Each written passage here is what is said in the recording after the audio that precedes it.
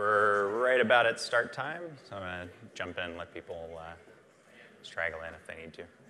I'm Andrew.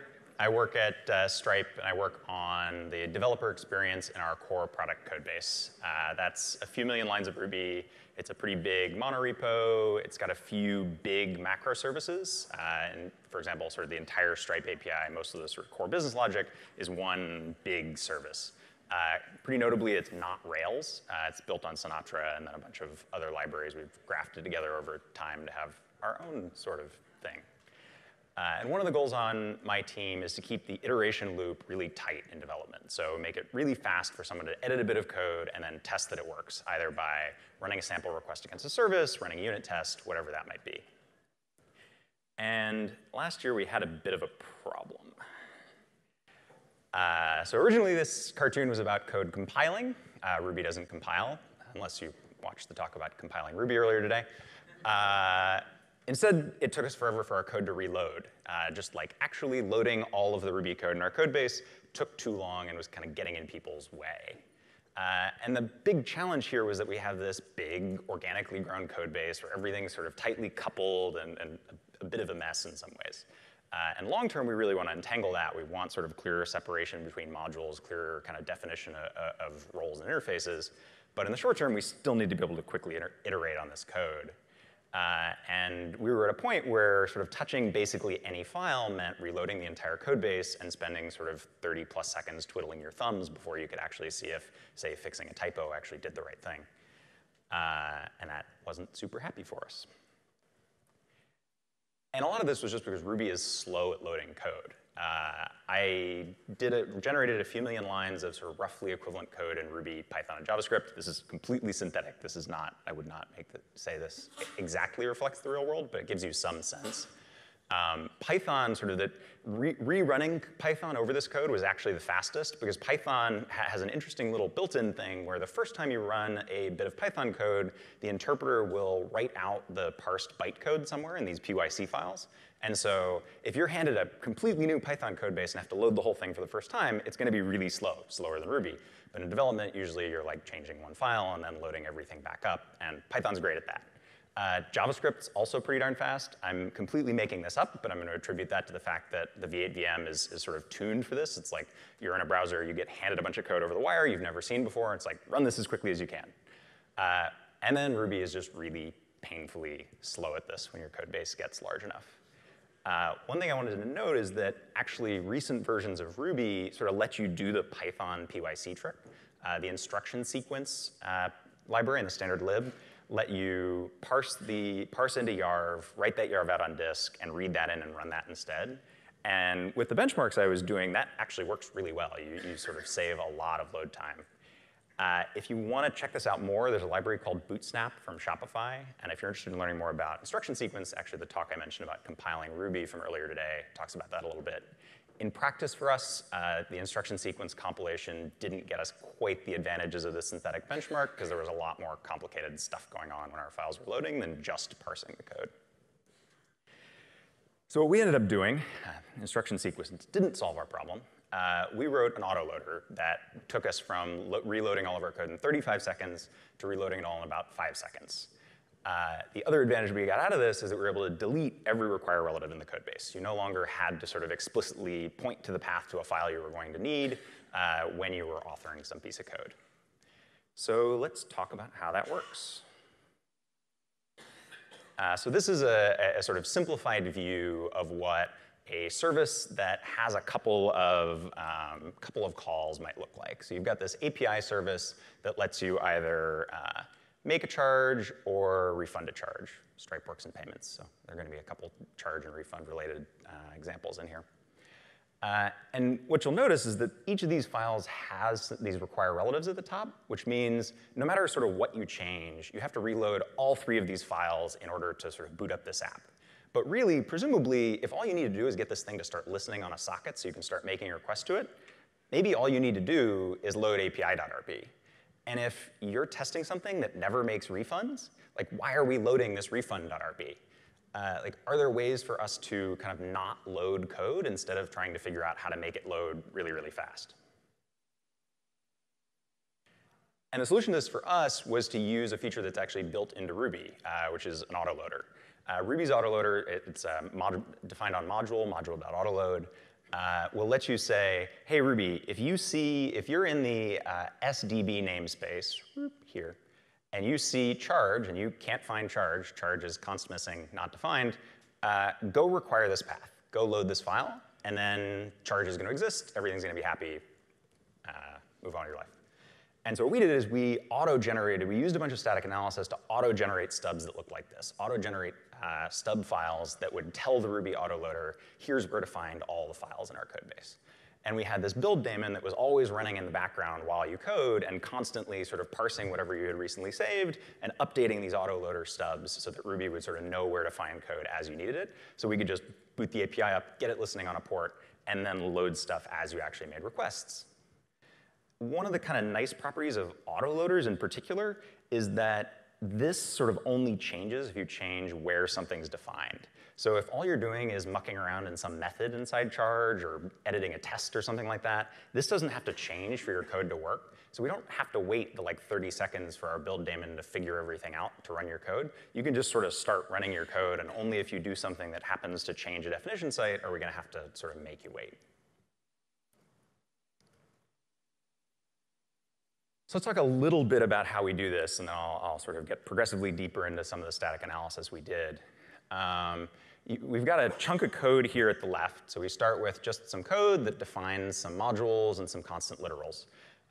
We take that in, and we use Ruby's parser gem to parse it into an AST, which is represented by a bunch of S expressions here. And then we extract a bunch of information out of that. And I'll talk a bit more as we get into it about the types of information we need to get out of this AST.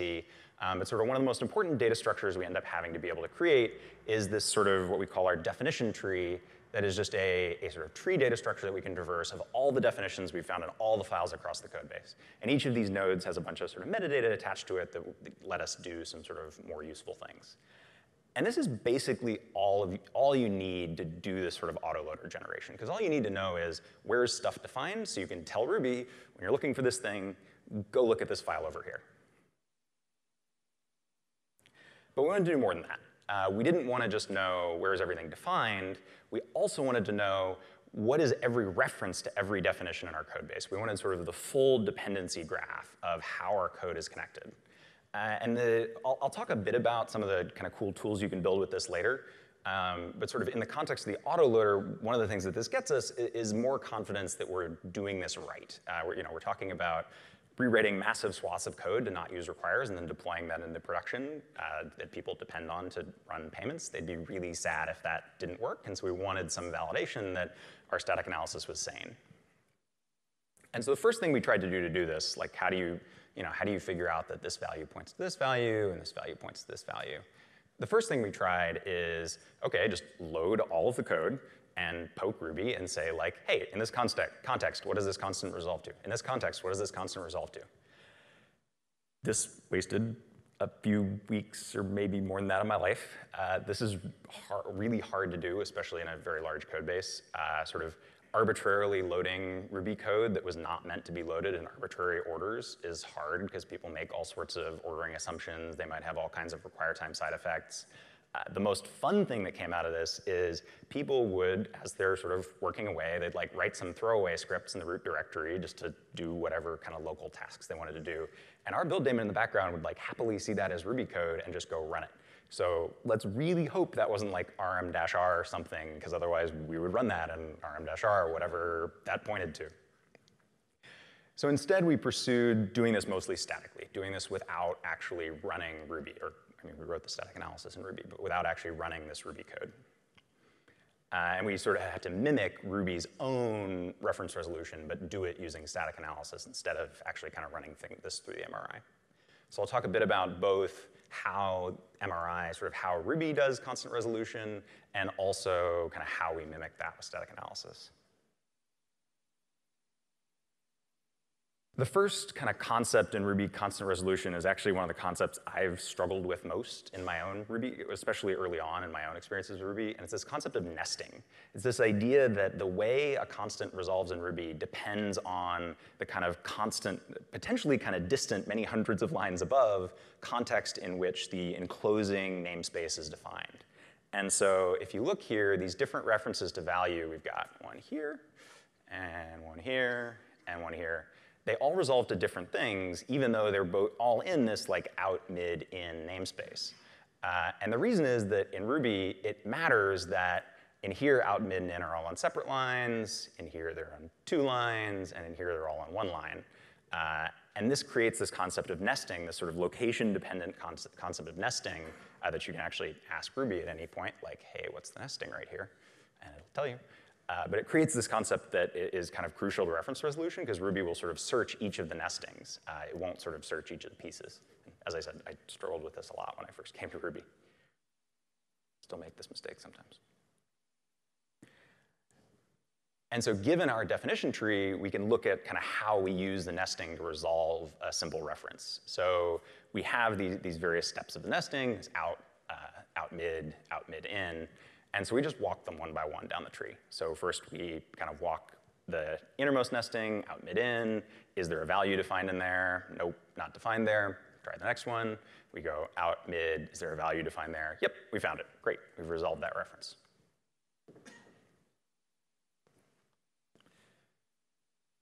Okay, it's not just nesting.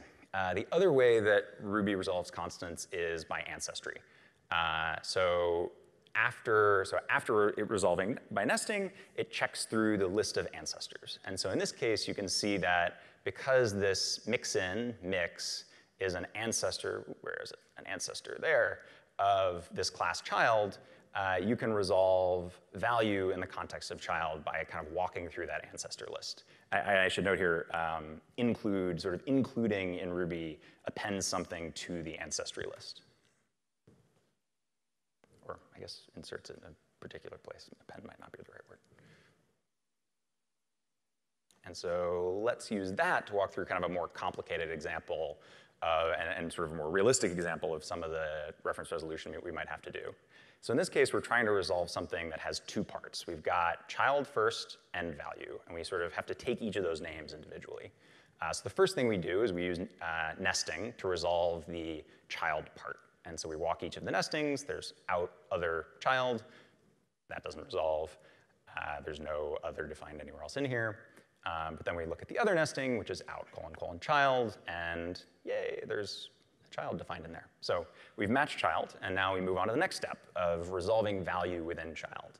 And so now we're looking at the list of ancestors on child to figure out where that resolves. And the same way, we walk them one by one. So child is the first ancestor of itself, doesn't define value.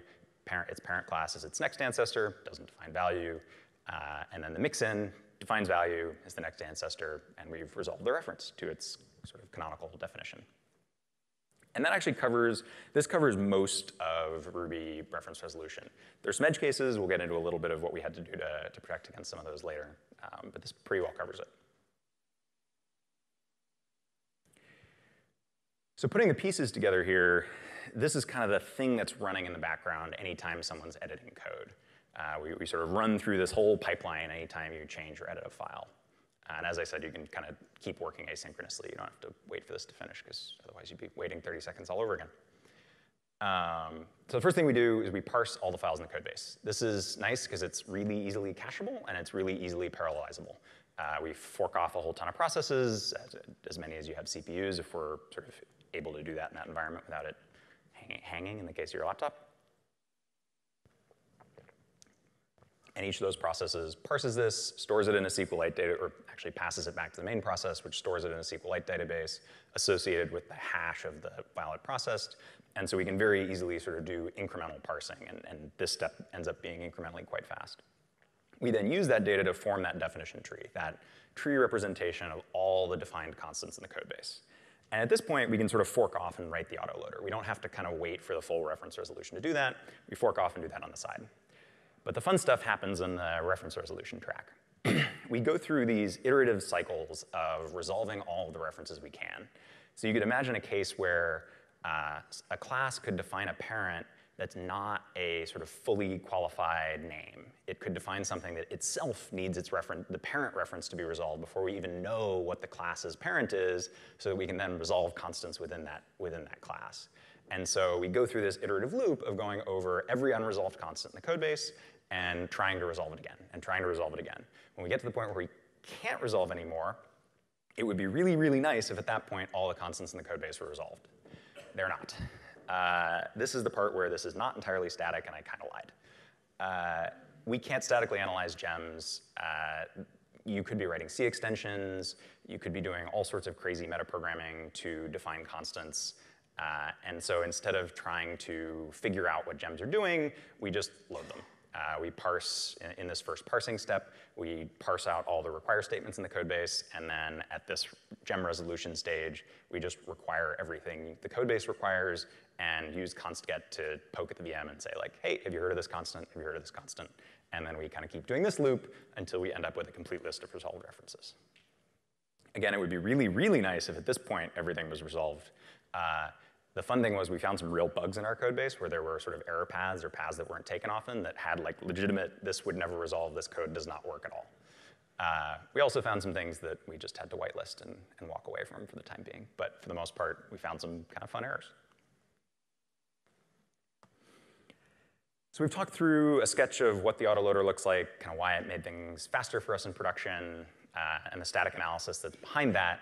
I also want to talk a little bit about what it took to make this safe to actually run in production for us. Not all code is safe to use with an autoloader, especially an autoloader that's kind of being dynamically auto-generated like this.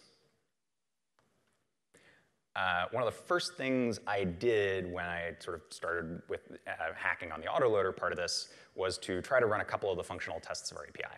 And they immediately failed, declining charges because the backend that's supposed to sort of fake out, yep, this worked in tests, didn't exist. There was just nothing, there was an empty list of backends. And the problem there was that the backends were all getting registered with this router when those files got required. So there was this assumption baked into the code that these files would get required when the app booted up and would have some require time side effect that had to happen in order for the app to work properly. But that doesn't work for an autoloader because stuff's going to get loaded on demand. There's no require time side effect. And if the only way your code gets accessed is through this registry, it's never going to get accessed. It's never going to get registered because the registry, the registration depends on it getting called, which is the only, goes in a circle. And so the simple way to solve this is to just make engineers explicitly write out the list of like, here are all the things I need in this context. And every time they add a new, say, this is just kind of a fake concept, but every time they add a new handler, add that handler to a list of handlers somewhere else that you need to load. But the cool thing is, we just did all this static analysis to figure out what all of the full ancestry tree of every class in our code base is. Why don't we use that? We can use that information to go and dynamically generate a list of all of the subclasses of this base handler. And so you can just say, hey, when I boot this thing up, like by default, just use all of the subclasses of base handler. You don't have to kind of type them out every time.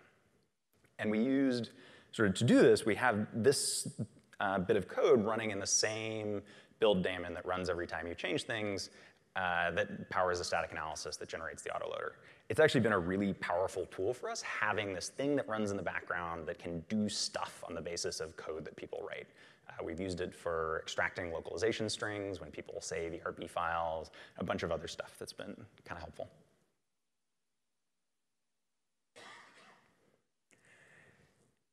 So I showed you a stub kind of at the beginning that I said was that this is the autoloader thing we generate. That was a lie. This is something that looks a lot more like the autoloader stub we generate, and there's some added complexity in here that we had to add to catch some weird edge cases. The first thing you'll notice in here is that we actually require gems before we load the file that you've written, the like human-coded file. We do this to avoid certain kind of sort of dependency cycle issues, especially when people are inheriting from gems, referencing gems in a particular order in their files.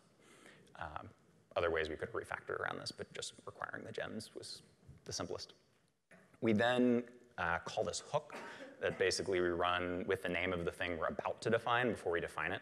We use this for things like if you try to load test code in production, we're going to raise an exception here before we let you define anything rather than risk sort of any test code running in production.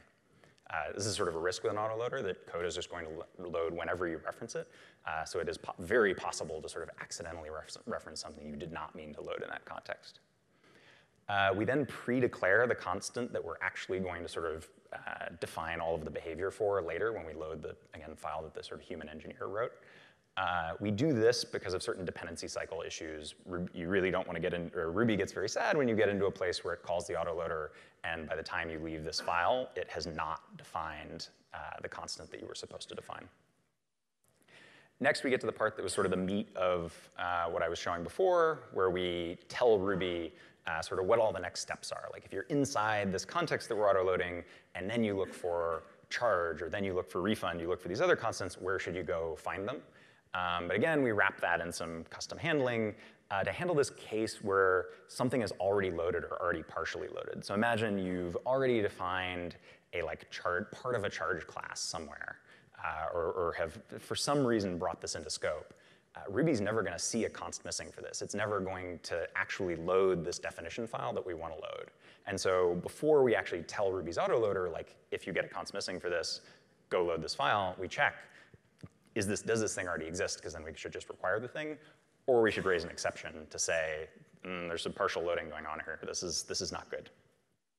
And finally, we get to the fun part, which is actually loading the code you wanted to load in the first place that defines the sort of engineered behavior. And again, this is wrapped in a helper. This is to detect more things that have to do with dependency cycles. One of the fun things you can do here is if you imagine defining some constant that gets autoloaded. In the process of that, say it includes a mixin. That mixin somehow goes through some weird dependency cycle that calls respond to on the thing that you were loading. It's only partway done loading. Half the methods don't exist, so it returns the wrong value for respond to. You now have some very weird, hard to debug, order-dependent behavior in your code. And so instead, we kind of hook into that, catch that, and throw an exception and say, like, you have to rewrite this code to not be order-dependent in this way. Finally, there was a bunch of stuff we just had to ban that just does not work well with an autoloader. Some of the more obvious stuff is that if you dynamically set constants with constset or dynamically get constants with constget, we can't statically analyze them. So those have to go away. Object space, similarly, it's a way to dynamically access constants. That had to pretty much go away in our code base. We wrote RubyConf to ban these things and spent 2 months migrating every single one of them out of the code base. Kind of in my opinion, that was time well spent. I think these and a lot of the things I'll talk about on the next slide that we had to ban, I think not only make it hard to statically analyze code, but potentially make it harder for humans to interact with code. Certainly in the case of dynamic const get and const set, they sort of foil some attempts to use simple tools like grep to look around for things. So some other fun things we had to ban. We banned reopening of classes. So you're now in our code base only allowed to define the behavior for a particular class or a particular module in exactly one place. And there's some subtleties to how to do that with modules without making Ruby a pain. But we'll just focus on classes here because it's a little more straightforward. But the problem with reopening classes in particular is that there can, again, be order dependence there. So imagine that you loaded this second definition of this helper class first. It's going to sort of call alias method here and then raise an exception because the myHelper method hasn't been defined. Somebody assumed that this class would get defined first. And so we just banned this. You're not allowed to reopen classes in our code base anymore. And again, in my opinion, this makes our code sort of easier to reason about because the definition of a thing is in the one place that you're looking at it. Another really fun one that I only found in a couple places in our code base, but I threw in because it threw me for a loop for a while. I really would have thought that this would not resolve because it's like foo, : foo, : bar, : value, and I haven't defined that anywhere. But it turns out that this, there we go. This foo actually goes through Ruby's reference resolution and resolves to this foo. we could have probably done some iterative resolution to figure this out, but it just wasn't worth the complexity. And at least the places in our code base where I found this, it was code doing things that the author had not intended. It was a mistake. Like, they did not want this to be behaving this way. Finally, I talked a bit about how we have to be able to track ancestry. We have to know what all the ancestors of a given class or module are. And that doesn't really work if you define those dynamically. So if in your included hook for mixin, you call prepend and sort of then add another mixin, we can't really trace that, and so we had to get rid of that.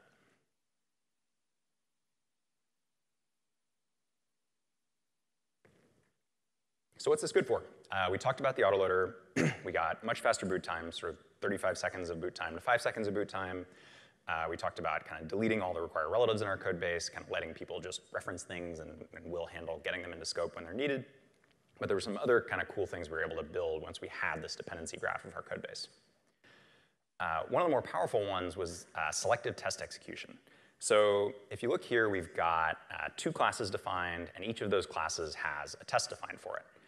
And it sort of makes sense that if you change some behavior in the parent or the child class, you're going to have to run the tests that test the child, because the behavior in the parent presumably influences the behavior of the child class.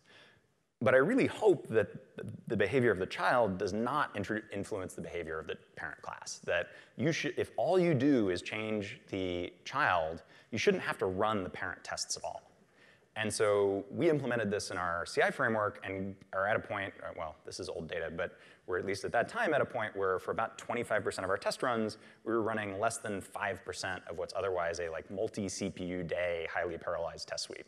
So it just saves an incredible amount of time and money for developers.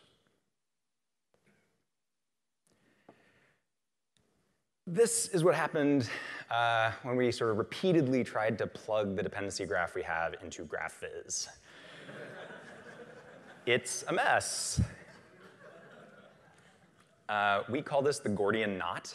And aside from not making pretty pictures, this sort of entanglement of code makes it hard to reason about. It makes it hard for somebody without sort of being able to hold millions of lines of code in their head at one time, that is to say, I think nobody, to actually kind of make safe and quick changes in the code base. And so we're trying to figure out how to untangle this. And one of the things we can do now with this dependency information is we can kind of do some refactoring, take something out of the strongly connected component, and then write tests and say, no one is allowed to reconnect this to the strongly connected component. And we were recently able to do that with one of sort of our main core data models, and are kind of figuring out how do we do more and more of this to slowly pick apart this mess. And one of the primitives that we've given developers for doing this is the concept of packages. So you can now in our code base define a package.yaml file in any directory, and in that file say every Ruby file in this directory has to come under this namespace, and it can only reference things from these imported namespaces. Yes, we're copying a whole bunch of other languages. And if you violate that, you're going to get a RubyConf error, either in your editor or in the command line, like you see here, where it'll tell you, nope, you're not allowed to do that. You have to go and import this. And the nice thing about this is it makes it really easy to see when someone adds a dependency in code review. And so you can sort of have that conversation as part of a code review of like, should these things be coupled? And we also have a tool that lets teams set up watches on files. And so teams that own a particular package can say, like, I want to watch for changes to the package.yaml file that I own, and can kind of help make sure that they get involved in the discussion of anything that's going to kind of change this important behavior of the code that they own. So what's the future? This was kind of our entree into static analysis in Ruby. The future for us is type checking. We have an ongoing project to type check, sort of gradually type check our Ruby code. We've started adding type annotations in our code that are checked at runtime. So it's sort of valid Ruby code that you annotate your methods with, and we'll make sure the types that you pass in at runtime are valid. We've started writing a static type checker that can read that same syntax, and we've actually already caught a couple of real type errors in our code base with it. But we're sort of very, very early in this work. We've really only been seriously poking at this for a few months, so hopefully stay tuned for more on that next year. So in summary, sorry, I lied. How to load 1 million lines of Ruby in 5 seconds? Don't. Rather than solving hard problems, unhave the problem. Don't load code faster, use an autoloader and load less code, don't run tests faster, run fewer tests. Actually, there's somebody in the back who works with me on test stuff at Stripe who also would like us to run the tests, but just make the tests faster. Don't try to reason about millions of lines of code, just modularize the code so that nobody has to reason about the whole thing at once. Thanks.